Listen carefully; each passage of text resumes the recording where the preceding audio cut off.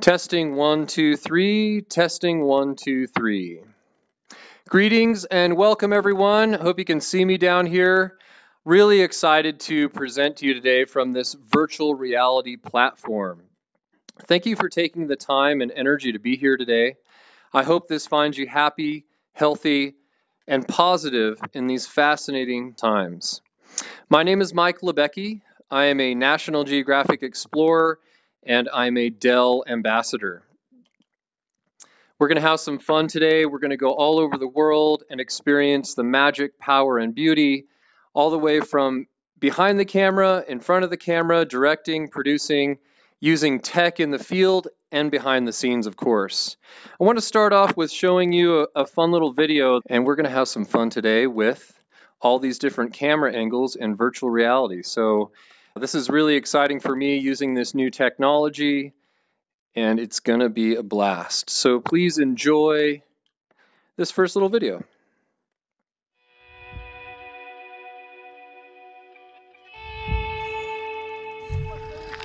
This is Libecki checking in. Absolutely loving life here on the border of China and Kyrgyzstan. It's definitely an age-old tradition. Explorers wanting to go on those blank places on the map.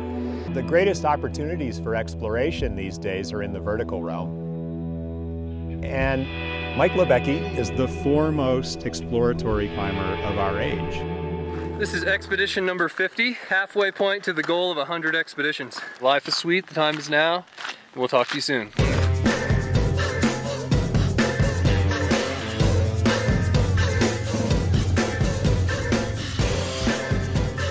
The American Alpine Journal documents the most significant climbs all over the world. Mike appears every year because he is always going to incredibly remote places and finding things that nobody's ever seen before. 82 degrees north, right on top of the globe. Most of our athletes go on one, maybe two big trips a year. Libecki goes on like 4, 5, 6 expeditions a year. Mike does a ton of research to try to find the last corners of the Earth that are completely unexplored. He is obsessed. He needs that summit. He'll go down to Antarctica, he'll hit the tropics, rainforest, above the Arctic Circle, somewhere potentially unstable politically, like Afghanistan. Let's go to Yemen. You want to go climbing in Yemen? Let's go to the weirdest hole on the side of some crazy mountain range and climb some shitty rock. It's just rotten choss. And it'll be awesome. One of the coldest dumps ever taken by man! He has this unwavering psyche no matter what the situation. Life is sweet! Sweetness of life, sweetness of bugs. At the point where any other person would break down and crumble and go home and cry to mommy, Libecki is hitting his stride. Life is sweet! Mike has climbing partners, but most of the time, he's just alone. Half of Mike's expeditions have been solo.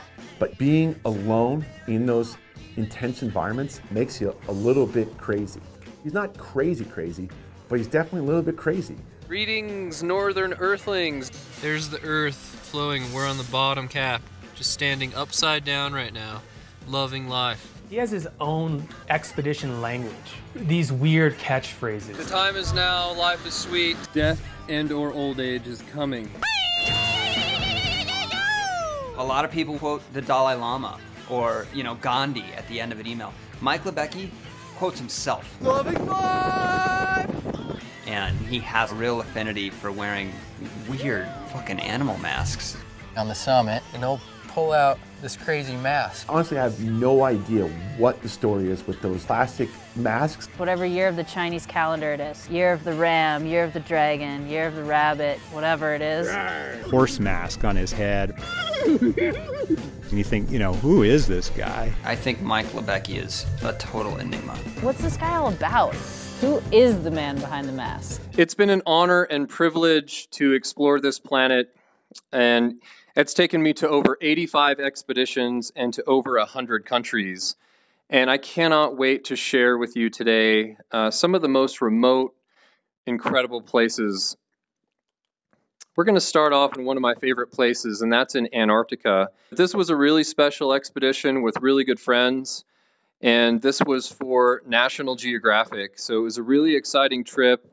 You know, the best part is being out in the field and being able to capture these, but the second best part is being able to bring these stories and these images back to get people to care about the planet. If we're creating emotion with these stories, people are going to care about the planet, and it gets us pretty excited. So these are some really good friends of mine, and this is a trip down to Queen Maud Land, Antarctica.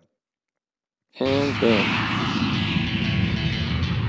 Their first stop, a Russian research station, Novolazarevskaya, or Novo, in Antarctica, where they'll catch a short flight to the Wolfat Mountains.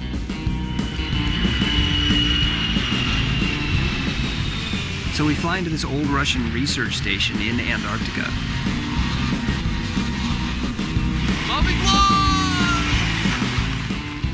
And then all of a sudden we're really here. We're at the bottom of the world, and it's this totally alien place. And it's like we've landed on the ice planet. I can't wait to get into the mountains. But it looks like we've got a problem. Yes, there was a problem, and it was actually a beautiful, exciting, intense problem. And that's what we call katabatic winds. And we were experiencing winds at the Russian base that were well over 100 miles an hour, and those kind of shut down our trip for a little while. While on an expedition, these incredible winds can be your worst enemy. And we were out near the Russian base here, just pretty much training in these winds to see what we were up against. And here's a little glimpse of our trip to Antarctica. This is one of the most challenging environments for a climber you can visit anywhere on planet Earth. A big part of the game is approaching these unclimbed, unexplored mountains and looking for the coolest way to get to the top. That for us as climbers is the path.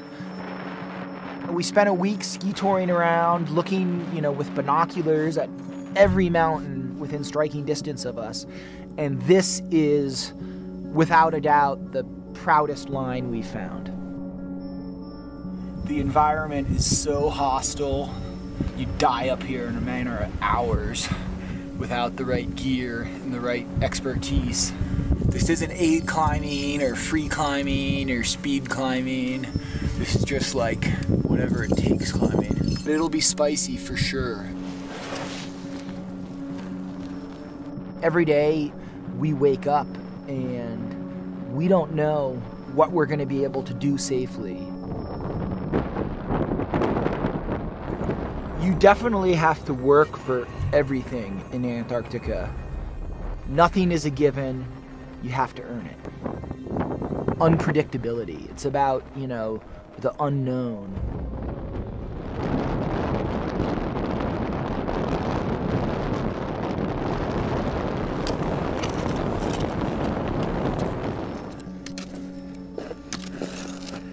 Hundreds of mountains that are unclimbed. It's like being an astronaut going up there, going into outer space. You need to have a survival suit on. You need to be prepared for everything. As a counterbalance to that extreme consequence and severity is just these moments of surreal, otherworldly beauty. So that was one of the most remote places that you can climb on the planet in Queen Maud Land, Antarctica. And even having a rescue there is really, really difficult, even for today's day and age. This was one of my favorite photos from the expedition, and that climb was really, really steep. And you can imagine being in this position here, you're completely focused on what's going on. This was a pretty chilly moment. It's about minus 40 degrees here. And this is where I kind of want to talk about the two different ways I experience an expedition. The first one is joy. I think joy is the meaning of life. We're all pursuing joy in some way. So there's joy. We have so much joy out there. The second way that I experience these expeditions or life is what I call pre-joy. And that's a moment like this where it's minus 40 degrees, or you're just having a tough day, you're homesick. Whatever those tough times in life are that we have, if we just call them pre-joy, They're a form of joy that's leading to the ultimate joy. So that optimism and attitude, especially on an expedition, is really important. And of course, we can just take that to everyday life. My grandmother was a big inspiration in my life, and we got to name this tower after her. So this was called Bertha's Tower after my grandmother, and she really encouraged me to follow a life of adventure, photography, videography, and really ask the question, why ration passion? This is my grandmother Bertha here, and this is with my grandfather Harold, and I want to talk about him a little bit. They both grew up in North Dakota, and when my grandfather was 14 years old, he saw a photo of Yosemite National Park, and he hitchhiked, rode trains, and basically ran away from home to be in Yosemite National Park. And he was obsessed. And so that rebellion, that pursuing of passion was really inspiring to me. And he made his way to Yosemite. And that's where we grew up. And if it hadn't been for his passion going out there, I would have never started climbing and moved to Yosemite National Park. So thanks to my grandfather Harold, thanks to my grandmother Bertha, huge inspirations in my life. I've taken these explorations, of course, all over the world to the coldest to the hottest places and everything in between. We're going to check out another favorite place of mine. And this was, you heard me talk about pre-joy. This trip, let's just say it had quite a lot of pre-joy. Into the jungles of Uapo in Marquesas Islands. If you can see those towers, for someone like me, an obsessed, even addicted climber, to go and find first ascents around the world. It was another great collaboration. We shared a lot of these stories with National Geographic and partnered with Dell. And I think that title speaks for itself on this jungle trip, When Tough Meets Tech. One of the things I do on expeditions, aside from photography, videography, directing, producing, is testing product. And in the efforts to see if we can take it to the real lab and really test it and make it better in the future. So we did test some tech out here for Dell. We took their rugged product up on the portaledge in the rain and humidity and just the immaculate mayhem and madness. And please enjoy this really fun little adventure. We're here in Uapo. We have a ton of climbing gear. We're testing out the Dell Latitude 12 Rugged Extreme. You were trying to climb huge world-class new routes on big towers. This right here is actually not to be revealed yet. That's only for the summit. We're fired up, we're going in the jungle. The key is blood, sweat, and tears. It's gonna take everything we have. This mystery, and you know what mystery brings. Brings adventure. We've been in the jungle a few days. We're starting to shuttle loads, try to gain the access to the actual tower, actually get on solid rock. One of the main things I need to do is take imagery of the wall, load it onto the computer, and then zoom in and map out my actual route. There's a system that comes up, you can see these cracks here. Yeah. Through here, kind of meanders up here. There's definitely protection there. Mystery. And then mystery into the summit.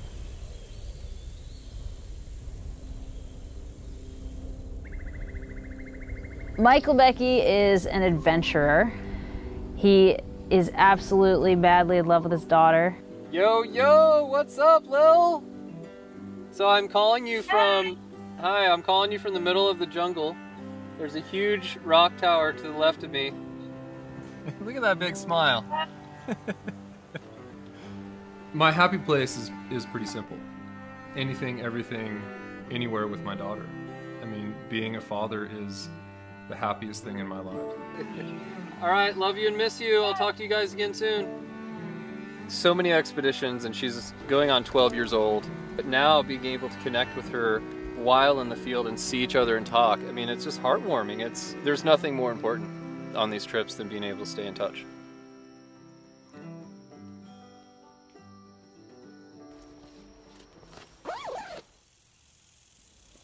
We've got a line, we've got a route, and we've got psych, and we're going to try to get up this massive tower. Mike and I went out and he started leading the first pitch. Some of the rock was really good underneath all of the jungle. Okay, I'm on you. Are you all right, Mike? Yeah. It's slippery. That was some of the craziest climbing I've ever seen. That was a moment of realization for me, like, this is gonna be not the type of climbing that I expected. It was kind of foreshadowing of like what this whole thing was gonna be. When I said jungle mayhem, I meant it. I went back up and got past it. We've got progress, and we're going up. The past technology that I'll bring up here will fail, especially in the jungle. The humidity just getting beaten down. The rugged extreme, it's taking a beating, and as you can see, we're all taking a beating.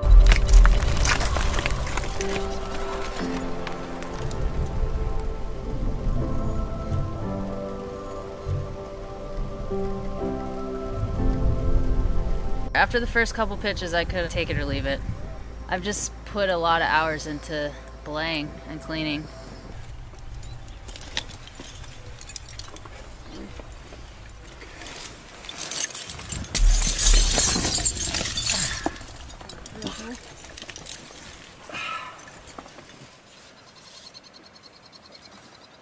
Blood, sweat, and tears. Well, there hasn't been really tears yet. Yeah, there have. There have? On my end. Oh. It's just cut open those scabs from yesterday. I'm gonna roll with it. Not the first, not the last. I just don't want Mike to fall. It's so scary. I've never done anything even close to this before. I knew it was going to be wet and muddy and just crazy. It's going to be beautiful, but it's also going to be painful. And everything we have to go out there and survive and climb. A completely different experience of climbing than she's ever had. And it was just so refreshing to feel her psyche, because that's really what it takes on these trips. Are you on the summit? No, but we're not too far from there, it looks like. It's going to be really hard to clean. If you're not ready to crush and give it everything you have until you have no more, you have to have that on these expeditions.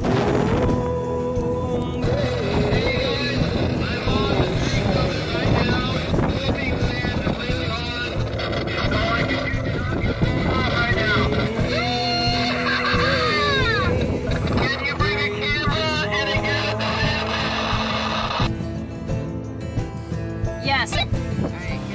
Total mayhem and mystery and the unknown every day, every minute. It took everything I had, it took everything that she had for us to go up and hit that summit. Here we go, boys. Do it. Yeah! To the summit. Yay! Nice. Clean it, so here I am. Woohoo! I didn't die. No death. I didn't cry. I made it. This is another fun thing that we're trying to do with storytelling, and that is shooting 360 video and make them into virtual reality experiences. And so this is an unstitched 360 video. If we can bring people as close to going with us without actually going, we're succeeding on storytelling. And again, if we're creating that emotion, maybe people are going to care more about our planet. I want to share with you a little behind the scenes video here, so please enjoy.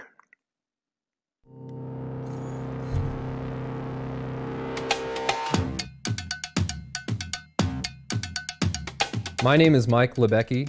I'm a National Geographic explorer and Dell ambassador. My lifestyle isn't just about climbing first ascents or exploring the unknown, or the humanitarian or conservation work I do. These expeditions are only as good as the stories we bring home, in hopes to inspire others to embrace and explore our beautiful Mother Earth.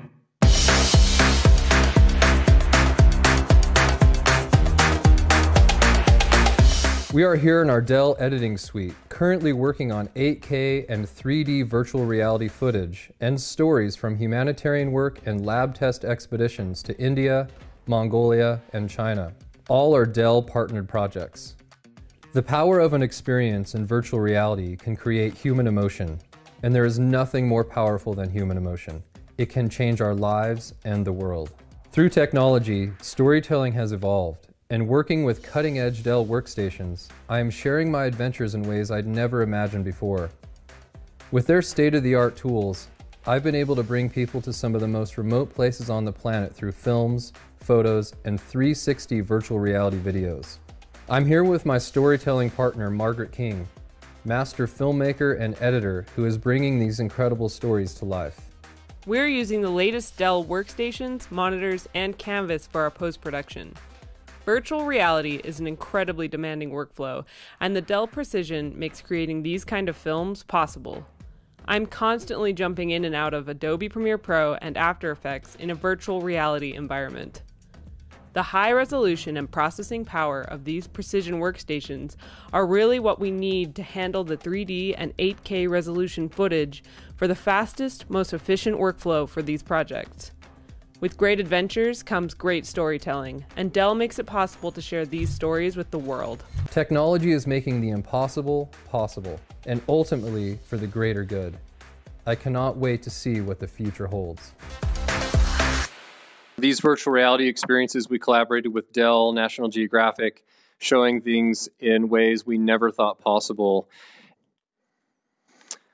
I want to shift gears a little bit into my favorite story, and this is with my daughter, Liliana Libecki.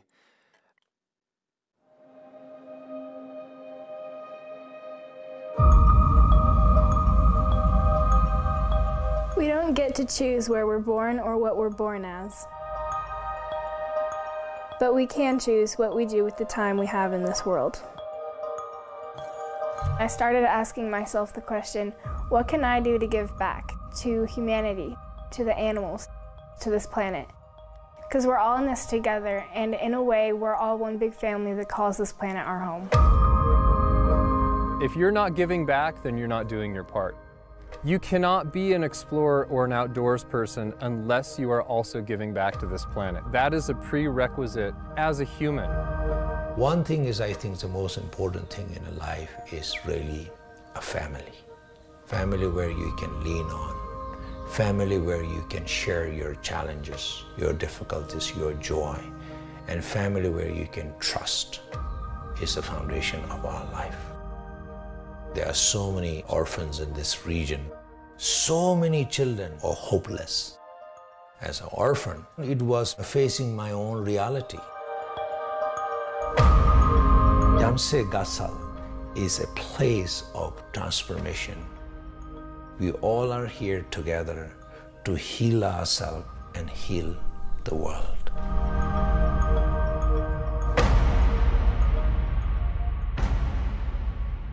We have about 90 kids at the community. All of the children who are at Jhamtse Gatsal come from backgrounds of trauma, or they come from a background of loss in their young lives before they came to the community. If you give love and you try to understand what a person's going through, you're compassionate to them, that will help them come out of the tragedies that they have faced in their life or whatever trauma it is that they're going through. We're in a very, very remote area of India. From the nearest airport, you have to travel 17 hours to get into this village. Given where we are located, sustainability is very, very important. There would be times when there would be no electricity for 3 or 4 days. For education, we need computers. Technology will allow those who want to go out into the world to get college education. We need solar, computers, and internet. It's one of the maybe biggest obstacle for our learning, for our health, for our life, and everything. We assembled a team to go to Jhamtse Gatsal to help the community. Dell's mission statement is using technology for human advancement. Mike came to me and said, we'd like to continue this humanitarian effort, and we'd done something a little bit different in the past, but we didn't actually partner on the people front. And then the conversation led to, why don't we send some Dell people on the trip? The importance of technology for today's education system can't be underestimated. We're actually setting up the infrastructure, power, solar systems, the computers themselves, the networking systems for these students to be computer literate and for kids to be able to get into college. Literally every aspect of life is impacted by the internet.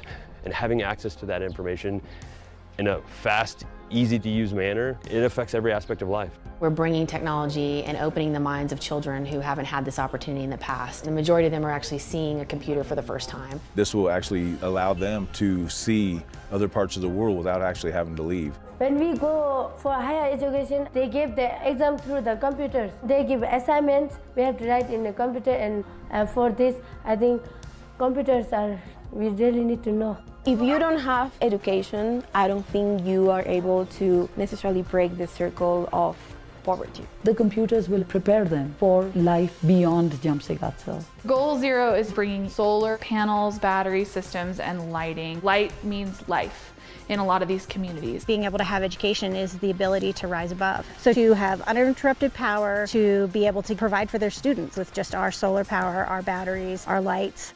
When you don't have a light, what happens is your life becomes very short. Solar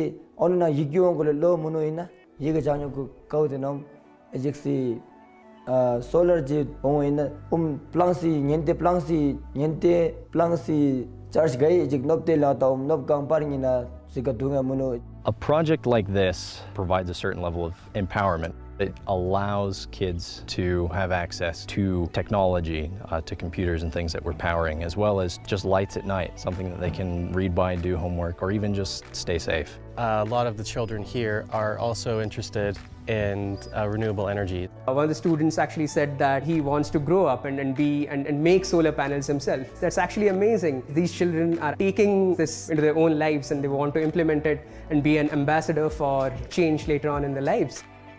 We always look for whatever we can do for these communities, so we handed out hundreds of pairs of shoes and socks. Projects like these, they fuel a fire inside of you to be a better person, do good, be kind, live your life in a way that is helping others. There's no way we can start our day and spend our day and end our day without gratitude. Dr. Martin Luther King said, before we finish our breakfast, we are already relied on half of the world. We are all interconnected. We're all dependent on each other. If we all work to make the lives of others a little better, I believe we can change the world. Some of the words that would describe this experience would be appreciation, joy, unbelievable, spectacular, fantastic, gratitude, deep love, mindfulness, surreal, enlightening, it's enlightening, experience of a lifetime, life-changing, life-changing, life-changing, life-changing. It's life-changing. It's life-changing. It's gonna save people's life. It's gonna create amazing futures of many children we have right now and many more to come. I want to inspire people to think that it's normal to give back, especially people my age. We are the future, and as we grow up, we should be thinking that it's normal to be kind and do good for this planet.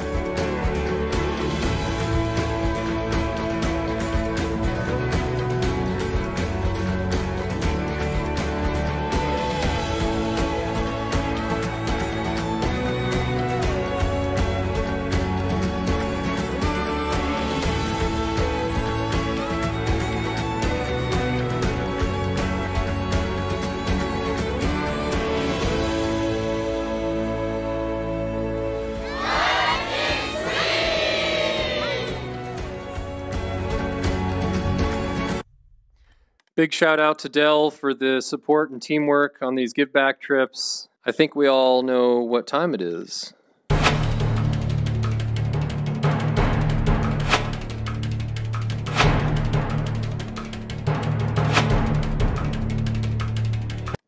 Really appreciate everyone's time and energy today. Thanks again, you guys, for showing up today and watching this. Stay happy and healthy. And of course, hope the time is now, life is sweet, and remember that question, why ration passion? I think we're going to shoot over to Q&A now, and let's have a little discussion. See you soon in Out of the Avatar form.